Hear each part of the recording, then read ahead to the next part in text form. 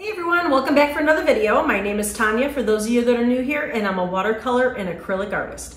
So today's video is going to be a watercolor yellow rose. So I hope you enjoy the video. Okay, so today I'm going to show you how to do a watercolor rose, and you can choose any color rose you want. I'm just going to do yellow today. I've got my Princeton watercolor brushes. I've got a 2, a 4, and an 8. I'll let you know what size I'm using as I'm going along. I have my Winsor Newton watercolors. I just picked out a couple different oranges and yellows and a couple greens and blues for the leaves. And I'll let you know what color I'm using as I'm going along there too. And I've got my paper towel and my water. All right, so to start this, oh, and I also have my Arches watercolor paper. Very important to have really good watercolor paper. All right, so to get started, I'm gonna dip my brush, my size 2, into my water. And I'm gonna grab a little bit of my cad yellow. I'm gonna get that all nice and wet in there. I'm gonna make a little puddle. Add some water because I don't want it too bright. All right, so then you can start anywhere you want. I'm just gonna do it right in the center of my page here. And I'm gonna start with a little spiral. And it's gonna be at first it's gonna be a tight little spiral. And it actually could be a broken up spiral. And what I mean by that is you can pick up the line and put it back down, pick up the line and put it back down. So it's kind of like a broken up spiral. All right, so we did that with our size 2. Then I'm gonna move to my size 8 and I'm gonna get it wet. And I'm gonna go in and I'm gonna touch it in certain places with some water. And I'm just gonna try to kind of blend those little spirals together, leaving some white space still though, because you want some highlight in there. And then I'm gonna go around a little bit lighter on the edges here. You can add a little bit more yellow, depending on how big you want your rose to be. And then I'm just gonna take more water and I'm gonna go around it. I want the outside leaves to be a little bit lighter, so I'm not gonna put as much watercolor on them. And then you're gonna do like in little C curves. So maybe like a little C curve this way and a little C curve this way. And you're gonna wanna leave white space in between some of these curves. So that'll be your highlight on the rose. Again, it just depends on how big you wanna make your rose. And you can add more water. You can close up some of those little C curves if you want to. You can join some of them. And then if you wanna close up a little bit more of that white space, you totally can. It's easier to add more paint than to take away paint with watercolor. So you always want to start out light and you always want to start out with not as much, and you can always add more. All right, and I think that's a really good size for my, my rose. What I'm going to do now is I'm going to add a little bit of my pale red. It's Cad Red Pale.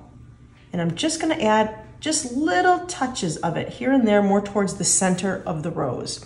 I want the center of the rose to be deeper. So I'm gonna let it do its job and blend out naturally. And if you want to, if you don't like all these little veins here, what you can do is you can help it along a little bit and just push it. You just push it along a little bit and just show it which way you want it to go. Okay. We're gonna let that dry.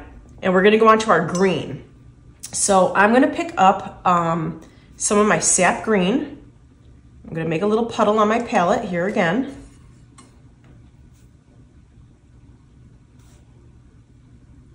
You want a good amount because you're gonna do some leaves and some stems, and I think we'll even do a little bud. So get some good amount of water on there. And then what I'm gonna do is I'm gonna go in and get my, this is Winsor Green Blue. And I'm gonna get a little puddle of that going as well, because I like to mix these two colors together. All right, so if we go ahead and put in our stem right now, it will bleed into our rose a little bit because our rose is still wet. I'm gonna move to my size 4. So if you don't want that rose to have a little bit of a bleed of the green, definitely wait till your rose is completely dry, or you could blow dry it if you want to. I am just going to, it doesn't bother me at all when a little bit of that green goes into the rose. So I'm gonna go ahead and I'm gonna make a stem, just a delicate little stem. And then I'm gonna bring out a couple little leaves, because roses usually have a little bit of leaves right around their little flower.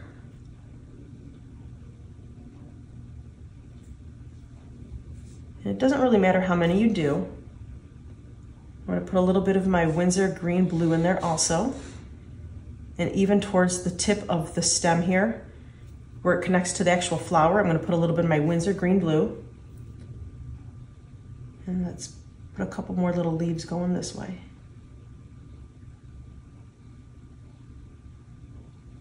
Now I'm just alternating between my sap green and my Winsor green blue. You could even throw in here a little bit of blue if you want to. Let's see, I've got my Winsor blue green here. So I'm gonna throw in a little bit of that also if you wanna just give it a little bit of extra color.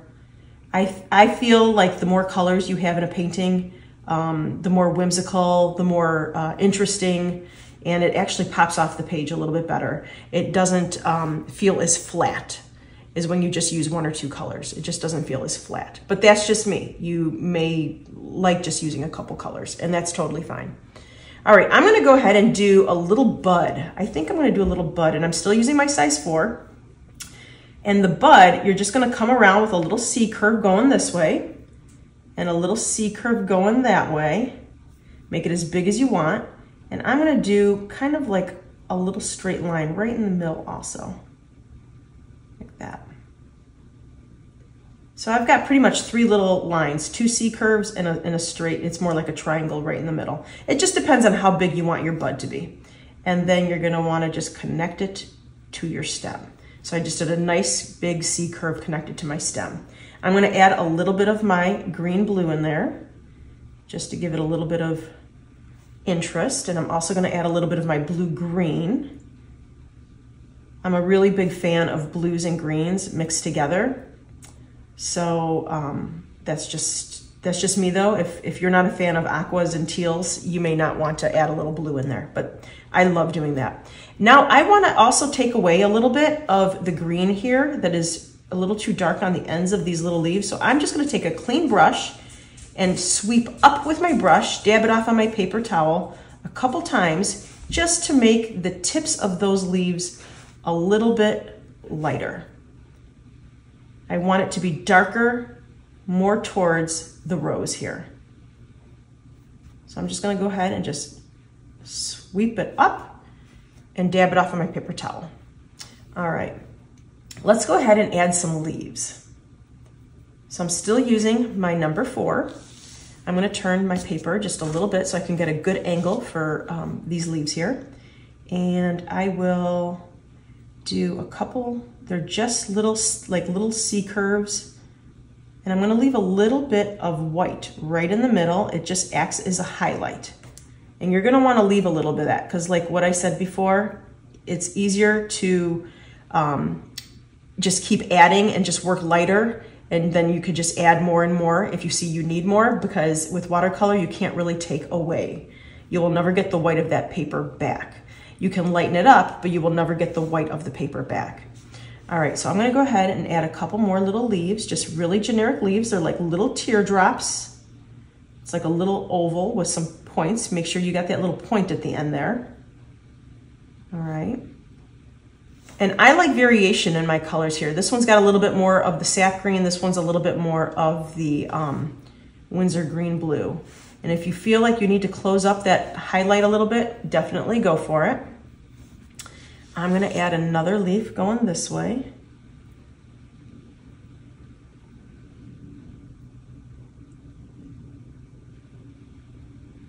Like that, all right, really pretty. I'm gonna go ahead and add my stem. So I'm just gonna go and just connect it with a nice little stem, nice and delicate. I think I wanna add a few more leaves though. So I'll take a little bit more of my sap green. And you can add as many leaves as you want. I think I'm just gonna do just a few right here because I've got my my bud on the other side.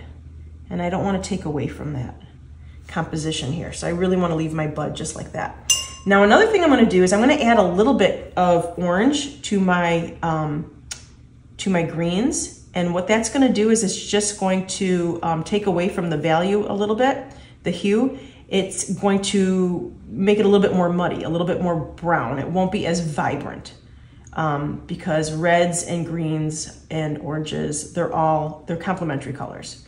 So, I mean, I could use a real red there, but since I'm using the orange, kind of the red pale cad right here in the middle, I'm going to use the same thing on the leaf, just so I don't have too many colors going on at the same time. I'm just kind of pulling in this color down here a little bit. It's nice when you use the same colors a little bit all over your painting. It just kind of pulls your painting in together. And I'm going to do the same thing over here too. Just like that. Put a little bit in my leaf. And then I might even just put a little bit up here too. It just kind of takes away a little bit of that vibrancy of the green. If you want to mute it down a little bit, just add any color you use. Even if you were using purple, add a little yellow to it because it's the complementary color. If you were using blue, add a little bit of orange to it because it's the complementary color. So your complementary colors will just tone down your value a little bit. Okay, I'm gonna take away a little bit. It's still wet here, so I can do it. I'm gonna take away a little bit of that green on this bud here. I'm just gonna swipe up with a clean brush, wipe it off on my paper towel. Okay, and then what I'm gonna do is I'm gonna add the little bit of that yellow and orange right in here also, but I'm gonna let this dry a little bit because I don't want it to mix all together. I'm gonna go ahead and work on my rose a little bit more. So I'm gonna pull in a little bit of that orangey color one more time. And I'm just gonna go in a little bit again with my number 4, and I'm just gonna add a couple more little spirals, broken up spirals. I'm gonna take my bigger brush, my number 8, and I'm gonna blend those together. So it's pretty much doing what we did before, but it's just adding another layer on top of it. You're just deepening up your colors. And I'm gonna go ahead and I'm gonna add a little bit more of my yellow in here too. And this is just my cad yellow with a little water. And just kind of hit it where you think you want a little bit of punch of yellow. And then you can push and pull your line. Make some of them thicker, some of them thinner. Just have a little variation in there and you will see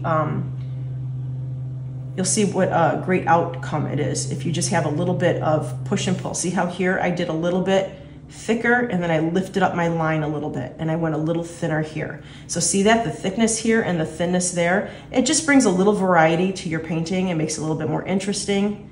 And not everything has to be the same line weight. And then you still want to leave a little bit of white in here. See how I've got a little bit of white still in there? You want to leave that. Now, if I did a little bit too dark on my outside, because I wanted the outside petals to be a little bit lighter, go ahead and just lift it up with a clean brush and dab it off on your paper towel. Or you could always make your flower a little bit bigger by just adding some water to it and it'll dilute the paint a little bit more. And I'll actually just show you.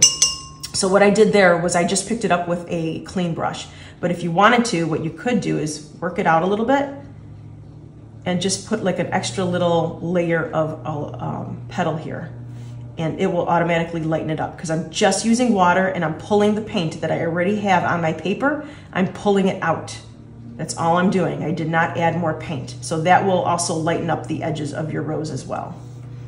All right, I think it's looking pretty good, but I do want to deepen up my my stems and my leaves a little bit. But before I do that, I'm going to go ahead and add that little bud.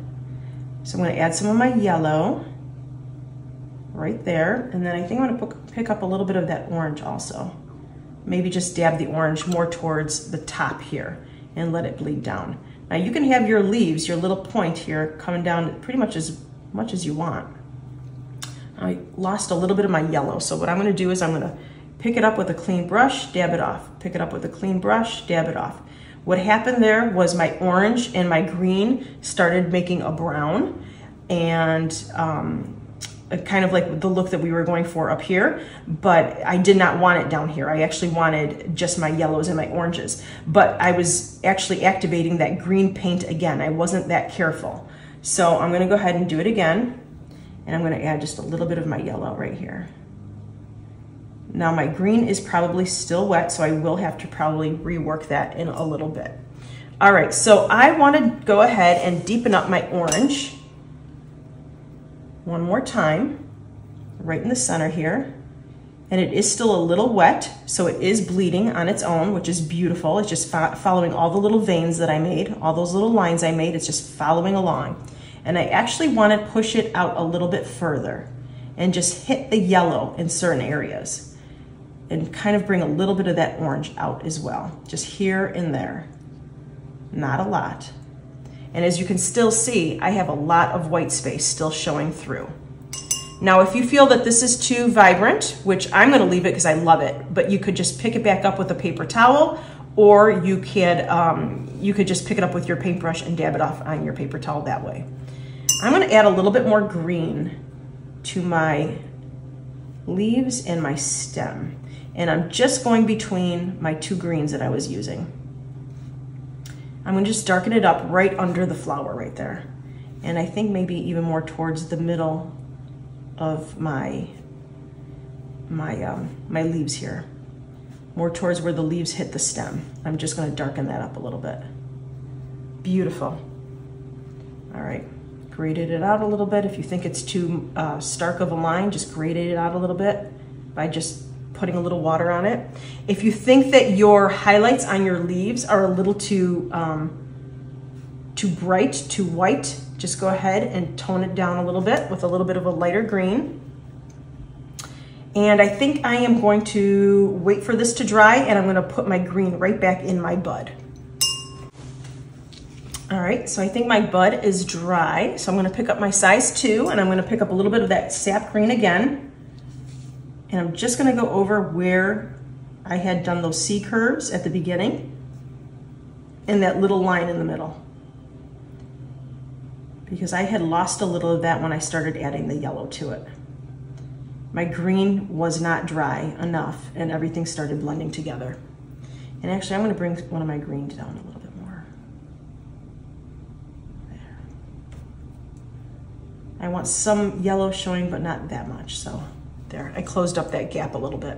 And you can play around with that. If you think that you added just too much of the flower showing here, just go ahead, let it dry, and add more green around it.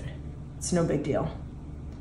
And I think I'm just gonna hit here just once more with my sap green, right under the flower, just to deepen it a little bit again.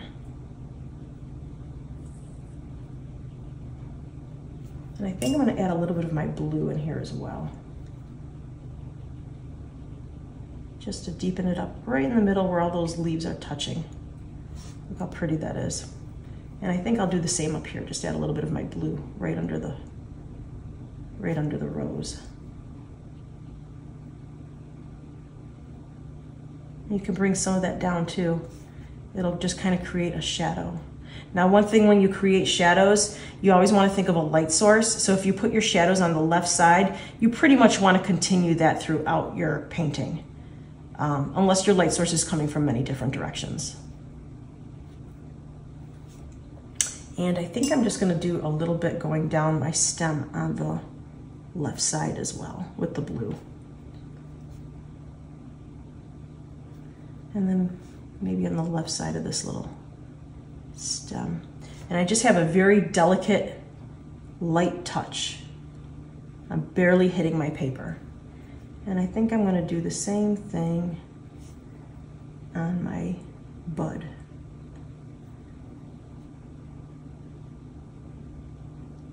Add a little bit of blue up here. Wow, that really turned out cute. Now, you can keep playing around with this for a long time, and sometimes I do. I just don't know when to stop painting. But I could go ahead and add a little bit more yellow, make it a little bit more vibrant. I could always come in with maybe a darker red or even a Payne's gray or a little bit of blue just to deepen up that middle there. So you could just keep playing around with this all day until you get the look you like. But that was just a really quick little video that I wanted to do for you just to show you how to paint a yellow rose. Okay, so one thing that I did forget to show you, so I'm just gonna add it right here at the end of the video really quick, is I forgot to do, roses have little thorns. So I'm gonna take a little bit of my sap green and I'm gonna take a little bit of my yellow ochre, and I made 2 little puddles for them here. And I'm taking my size 2 and I'm gonna kind of mix a little bit of my sap green into my yellow ochre just to kind of get this brownish green going right there. And you're just gonna wanna come in and just very gently put in little thorns here and there. And I'm adding some a little bit more green, some a little bit more with the yellow ochre. And you're just gonna wanna go down that stem on both sides.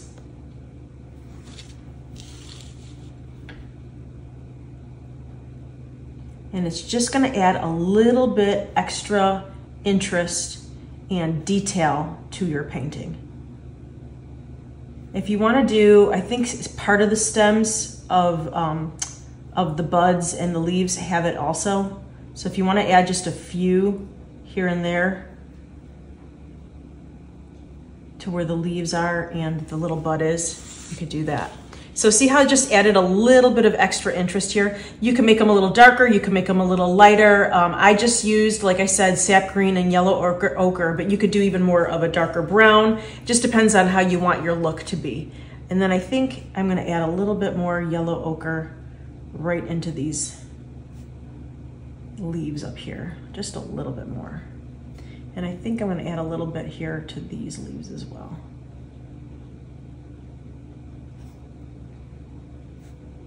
So like I was saying before, where I added the orange in here to the rose, so then I added a little bit of that orange in the leaves as well. It's nice that I added the yellow ochre here, so I'm pulling it into the leaves as well. So it's nice when you have a little bit of the same colors, a little bit just flowing around your painting. There. Now I'm gonna call her done. There you go. Thanks so much for watching the video. I hope you liked it and learned a little something. And if you did like it, please give me a thumbs up, and you can make a comment in the comment section. And don't forget to subscribe if you want more videos like this one. And you can also follow me on Facebook and Instagram. Have a great day. Bye.